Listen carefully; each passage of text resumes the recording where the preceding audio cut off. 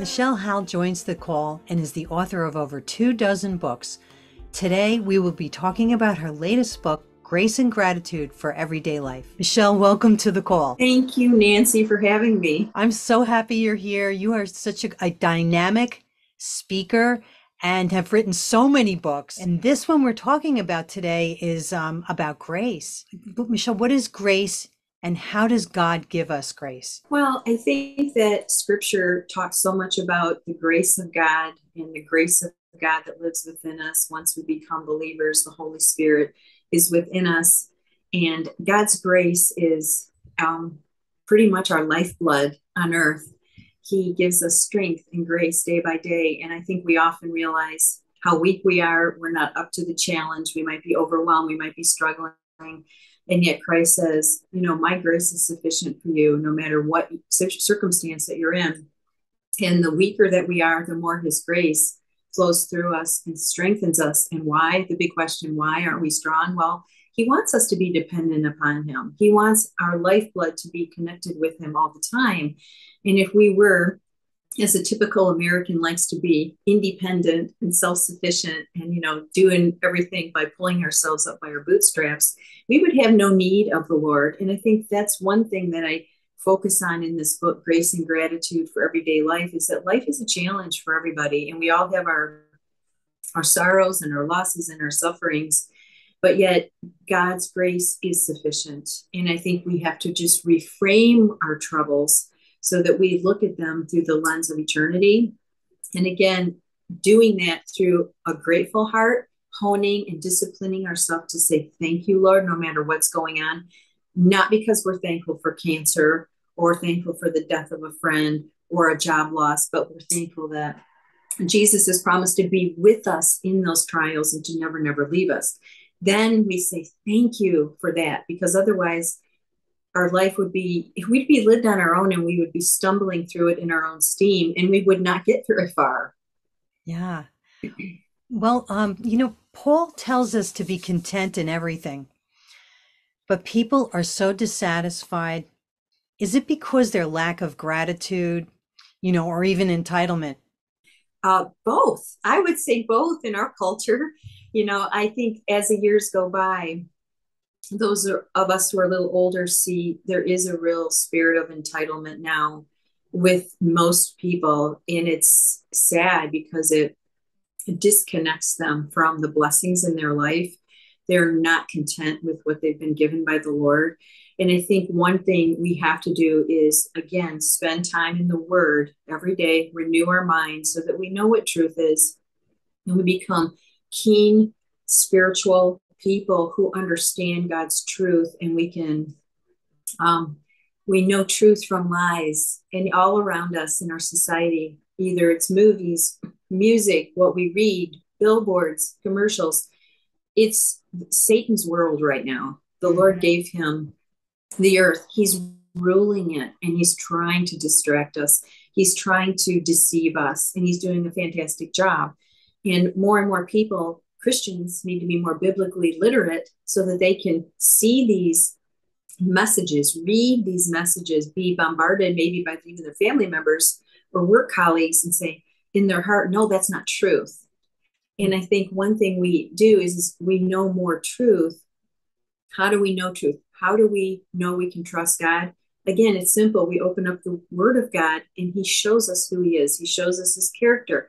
He is sovereign. He is righteous. He is holy. He is good. He is faithful. He's forgiving. He's loving. He's also, as I said, holy, and he will be the righteous judge.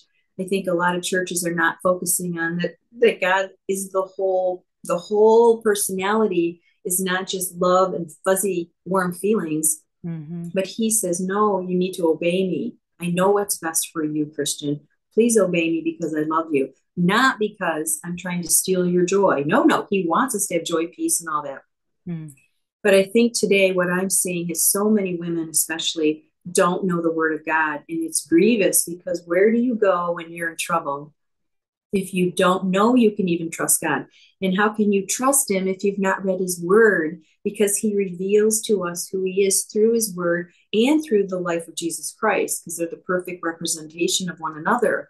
So I think The best thing to do is spend time in God's word to know the truth and to meditate on it and to write out verses.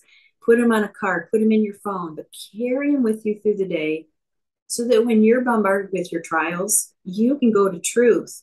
Like, I will never, never, ever, ever, ever leave you or forsake you. Cast your anxieties onto me and I will give you peace. There's so many powerful promises that can comfort us, but we have to invest our time and our energy in knowing who God is and what he promises to be for us. Mm-hmm. And how do you grow as a person? How do you grow if you're not in God's word? If you think you can just check into a church and just hear the great music, right?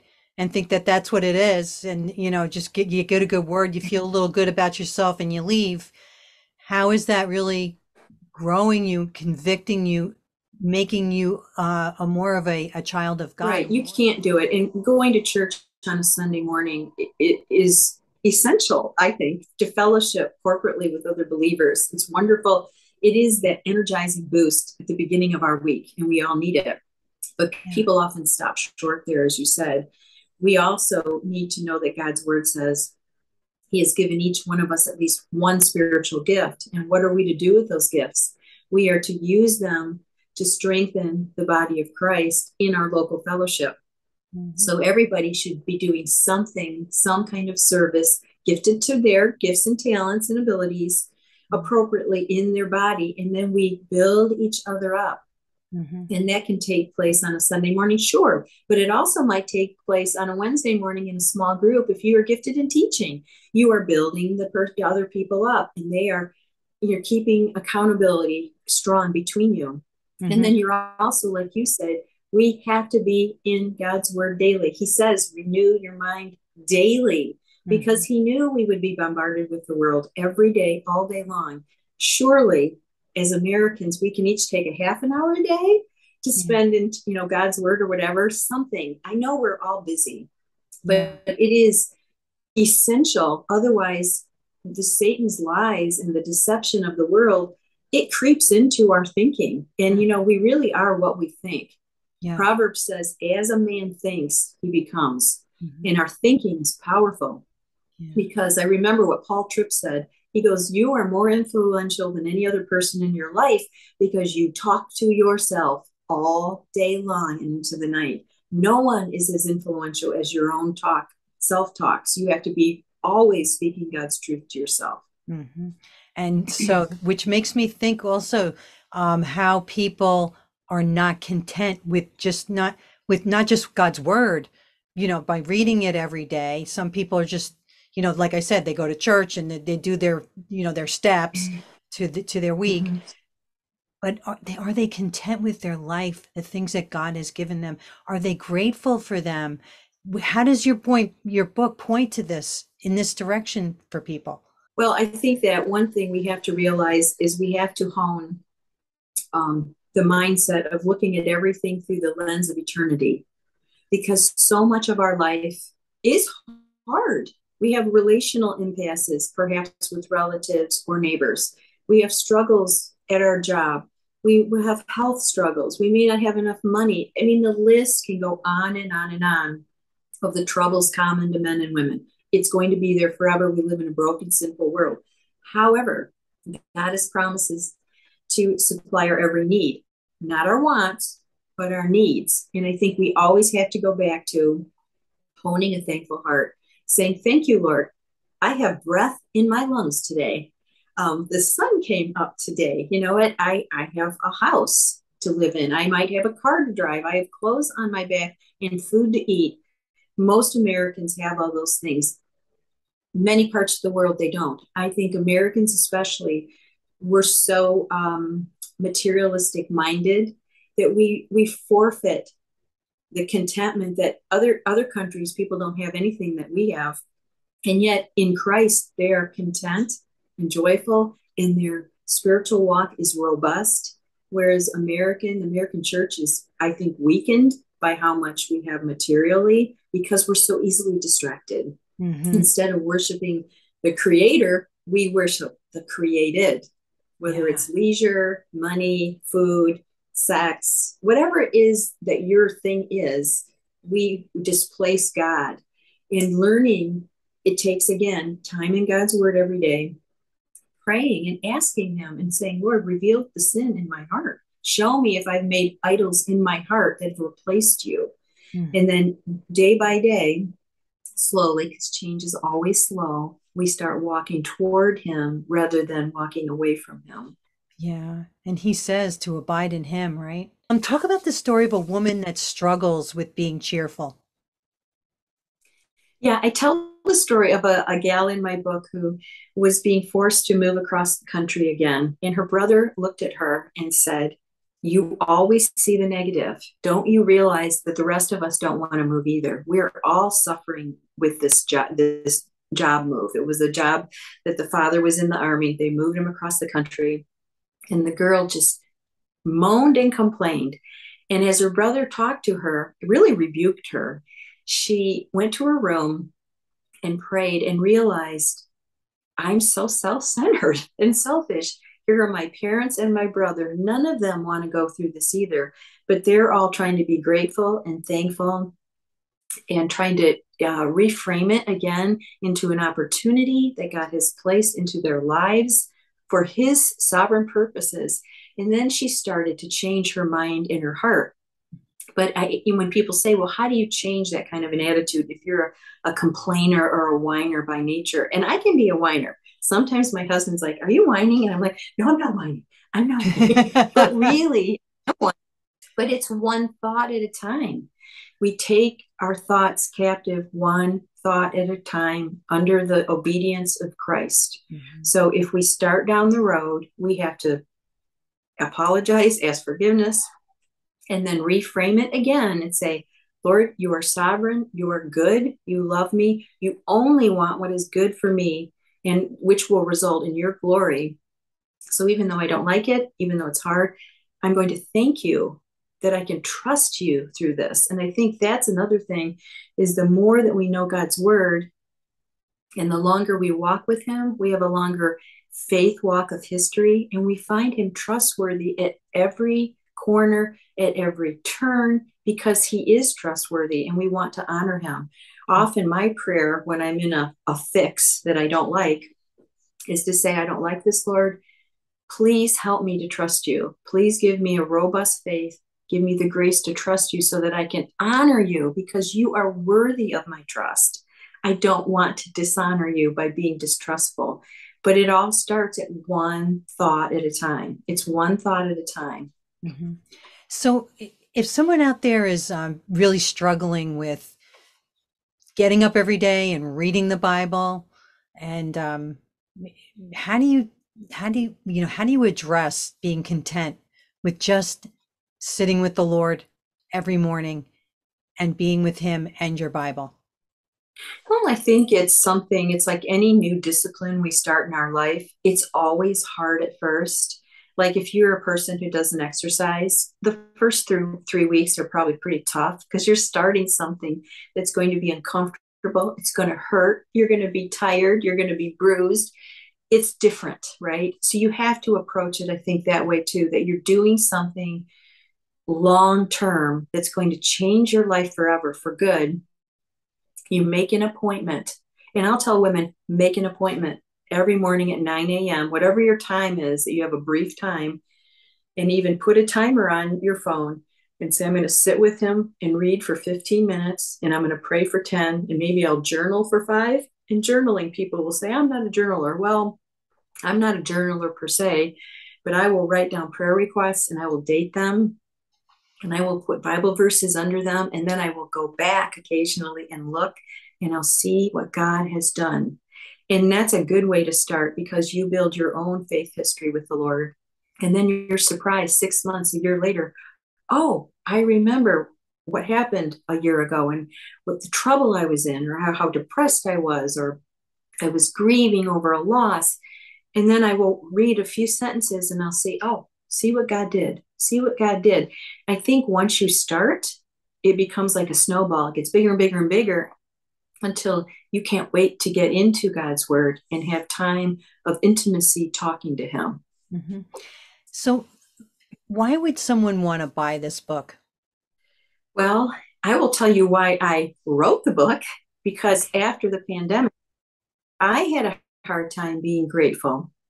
I was discovering, I was moaning in my heart about the world events and the status of the world and all the corruption, and just everything felt so uncertain and so out of control that I realized, even though I've been a believer for over 50 years now, which is crazy, I needed to hone in and develop a heart that was more grateful. So writing this book helped me to spend more time in God's word, to talk to people and interview them. And I would talk to people who were in terrible, hard situations, life-threatening ones, and yet they trusted him hour by hour, day by day. And as I watched their lives transform, I thought, okay, this is something I need to do more of.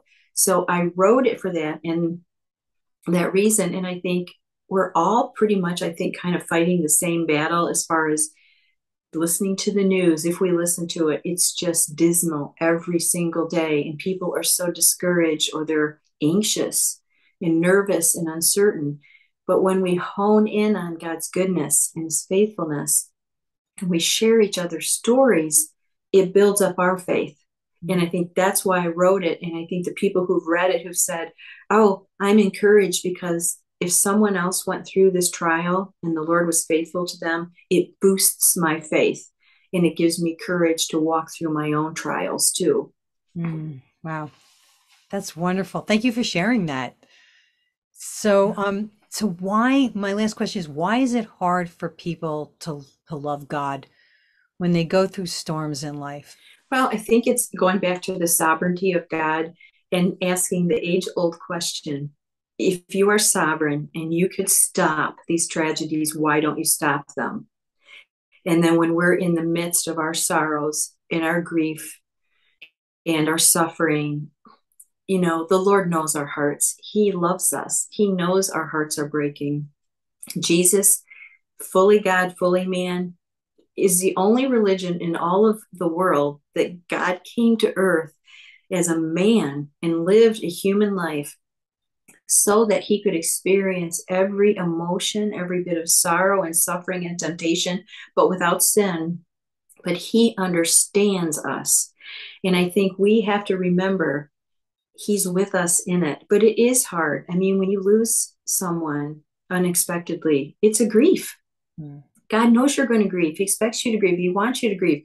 But he also wants you to nestle in close to him so he can comfort you and he can walk through the fires with you.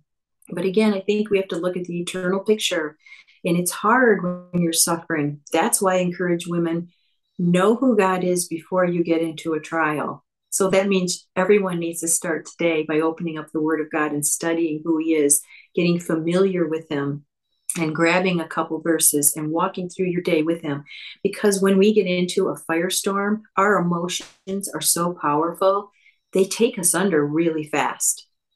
But again, God is faithful and he will lift us up and he will give us what we need. But it is not unexpected, I think, for people to get upset and angry at God when they're suffering because their pain is so great. But he's a big enough God to understand that too. He is our heavenly Father. And then we cry out to him for help. And then he is right there to help us. That's wonderful. Well, Michele, where can they pick up a copy of Grace, Gratitude for Everyday Life? Well, Amazon has every book on the planet. So there's always Amazon. But I like to recommend christianbook.com because it's a Christian book distributor. They only have Christian books and it just supports small businesses. So I always steer people there because their sales are fantastic. At the end of each chapter, there are takeaway action steps, prayer, and practice you can use in everyday life, which is so wonderful about Grace and Gratitude for Everyday Life. I love that. I love that book. So what would you like to leave my audience with today? I want everyone to know that God is faithful, as I have found him to be faithful, no matter what trial you're in, no matter what you're suffering, no matter how many storms are pressing in on you. If you know the Lord Jesus Christ as your personal Savior, and if you are part of the family of God, he's faithful and he will help you. But you have a part to play in that relationship. And your active part is to read the word, it is to meditate on his truths, it's to be in a sound Bible believing church where you have fellowship with like minded believers who will help you, encourage you, and spur you on as you will them. But God does everything perfectly, but he expects us to give our all, as far as following him, to deny ourselves, take up our cross, and realize that the hardships of the Christian life, Christ talked about. But he also said, I have overcome the world. Yes, you will face tribulation and troubles in the world, but I have overcome the world. And I think you just want to remember that no matter what happens today or tomorrow in the future, Christ is our overcoming Savior, and he will be with us. In Ephesians 2:8, Paul tells us, "For it is by grace you have been saved through faith, and this is not from yourselves. It is a gift of God." God gives us grace, even though we don't deserve it. Do you extend grace to others and show gratitude to God for all the gifts he has given to you every day that you don't see? Well, are you seeking the call of God in your life? Because God speaks to you every day. Are you listening to the call?